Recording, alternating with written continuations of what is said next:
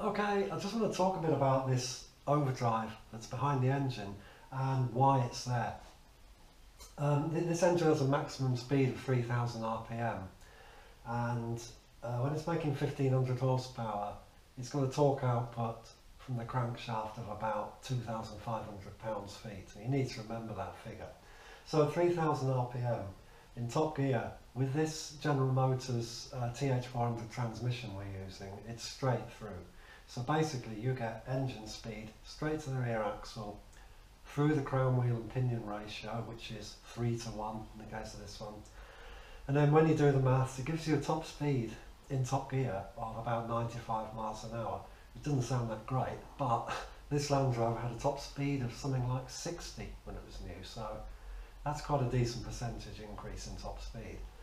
Until you think of how big the engine is. I mean, this engine would pull that vehicle along at 95 miles an hour quite comfortably if it was doing about 750 RPM, 750. So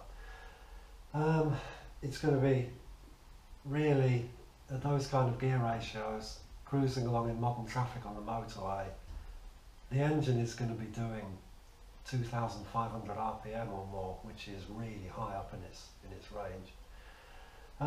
The way that vehicle manufacturers get over this problem is they put overdrives in the transmission so that the top gear, or the top 2 or 3 gears, let's say, all put the output shaft of the gearbox faster than the input.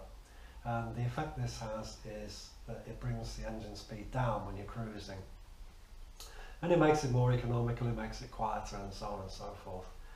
But going back to the 2,500 foot-pounds of torque, the problem is you can't put that into any kind of car transmission. You're talking about heavy goods vehicle, truck transmissions and gearboxes and that kind of thing, which are too big, too heavy,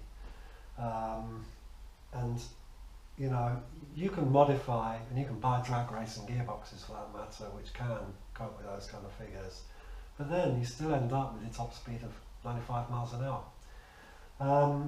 So what we do is we speed up the output of the engine before then feeding it into the transmission. So this is your transmission drive plate, the torque converter goes onto the back of it. There's an adapter plate which will actually go behind it, and the ratio in this overdrive is 2.6:1. So instead of having a top speed of 95 miles an hour, if you do the maths, you end up with a top speed of 240, which, alright, sounds crazy. We're not trying to do 240 here, definitely not. What it means is that you've got what you would describe the top gear ratio as 80, give or take 80 miles per hour per 1000 RPM. So it means that at 1000 RPM you're on the motorway doing 80 or 70 legally, and it's just running at a sort of speed where the engine's much more comfortable, you know, economical, producing masses of torque anyway, even at that speed. So you know, it's a pity we have to do this kind of thing because it makes the whole job a lot more difficult. It does have one other advantage as well. If you look at the diameter of the flex plate here and the ring gear, which is an automotive one, you just wouldn't get a starter motor down the side of this engine. So it does make it a lot easier just to put the starter motor down the side here and have an adapter plate transmission on the back of it, and it gets a whole lot cheaper. The transmission still has to be heavily modified to be able to cope with these kind of torques, even at a ratio of 2.6:1, but at least you can get it reliable. So the overdrive consists of a planetary gear set with a 2.6:1 step-up ratio. If I just assemble that, the planet carrier goes inside the annulus gear like that, and then this is the output, so that goes in the middle there. This is the output shaft which drives the transmission. That spline there goes inside that gear, and it's got a bearing housing at the back here to support this output shaft. This is the input shaft from the engine, so the back of the crankshaft on this particular engine looks like this, and the spline goes inside a spline here to drive the planet carrier.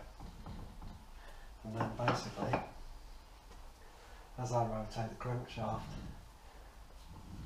that output shaft goes 2.6 times faster.